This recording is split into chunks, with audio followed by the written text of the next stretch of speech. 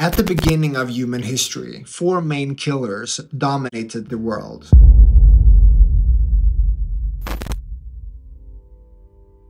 Trauma, infections, starvation, and childbirth. These were the four horsemen, the four great killers that haunted humanity for the majority of our existence. And for thousands of years, our options for dealing with these four killers were primitive. We could splint broken bones.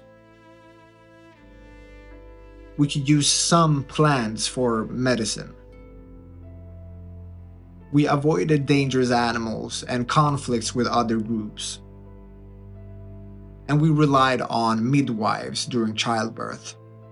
But that was about it. This was humanity's first medical paradigm. But gradually, then suddenly, everything changed. We industrialized. We built cities. We developed modern agriculture. We created modern medicine with the germ theory, vaccines, antibiotics. And these breakthroughs launched us into a new era, the second medical paradigm. And that's where we are today. We've pretty much conquered the ancient killers. Trauma, infection, starvation, and childbirth are no longer the biggest threats to our lives. Instead, we now face four new big killers: cardiovascular disease, neurodegenerative disease, cancer, and diabetes. Modern medicine can manage these conditions, but it can't cure them. Why? Because modern medicine only treats the symptoms of these conditions. We're not addressing the root cause. And what's the root cause of these diseases? It's the aging cell.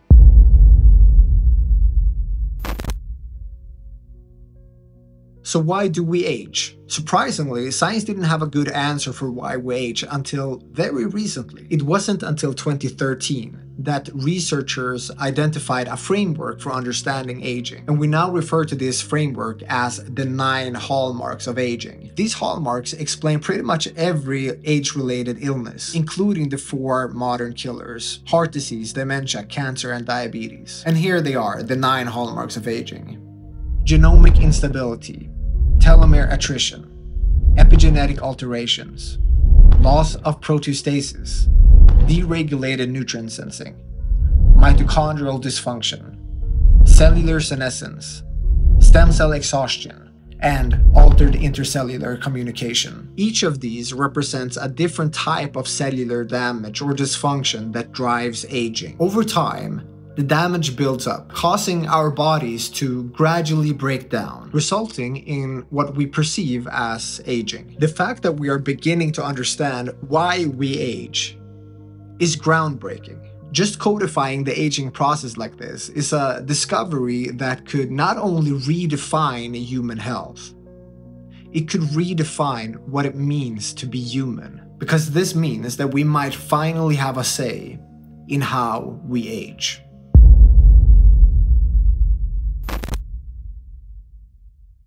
We live in very exciting times because we are on the verge of something completely new. The third medical paradigm. Instead of just managing the symptoms of old age, like heart disease, cancer, diabetes, and dementia, we're beginning to understand how we might actually slow down, stop, or even reverse the aging process, which would allow us to avoid age-related illnesses altogether. It's like an immunization against illnesses that come with age by avoiding getting old in the first place. The better we understand the cell, the more we can influence it. And the more we can influence it, the more control we gain over our own biology. If we can learn to treat the cellular damage that drives aging, the future of humanity could look radically different. Entering this next medical paradigm, the third medical paradigm, marks the beginning of a whole new era in modern medicine, the age of biological control. Within our lifetimes, we're likely to see some significant age reversal technologies. This means that if you are biologically healthy and you're in your 40s or 50s or maybe even 60s, you might never see an age-related illness. This is the next paradigm of modern medicine.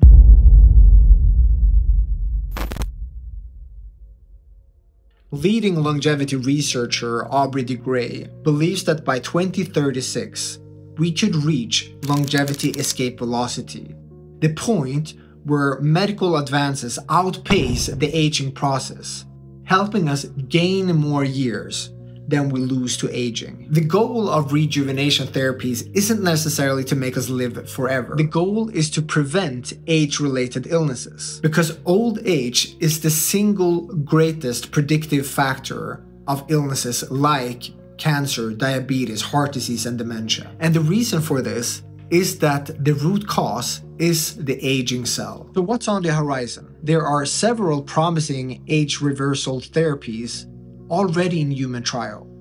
Senolytics. Senolytics are drugs that clear out senescent cells. Senescent cells, often called zombie cells, are dead cells that the immune system hasn't cleared. They hang around, releasing harmful substances that drive aging and inflammation. Removing these cells can help restore tissue health and reduce age-related decline. Telomere lengthening. Telomeres are protective caps on the ends of chromosomes that determine a cell's lifespan. With each cell division, telomeres shorten. When the telomeres become too short, the cell is programmed to undergo apoptosis, activating a program to commit suicide. Since telomeres only allow for about 50 cell divisions, known as the Hayflick limit, extending them could allow cells to remain healthy and functional for longer. Gene therapy. With advanced technologies like CRISPR, we're developing treatments that can repair or adjust genes linked to aging. This could mean correcting genetic damage that drives the aging process and restoring youthful cell function.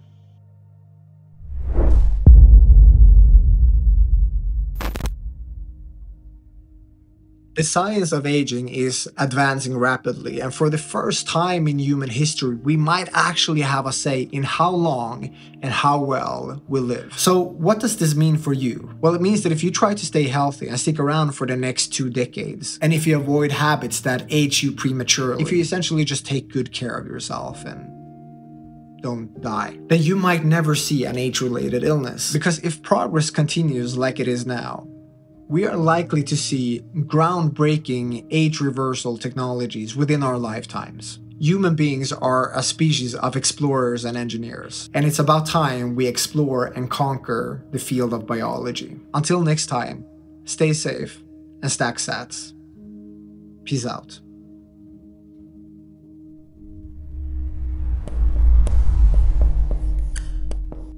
Get your copy of Yoni's book, Abundance Through Scarcity, in the description below.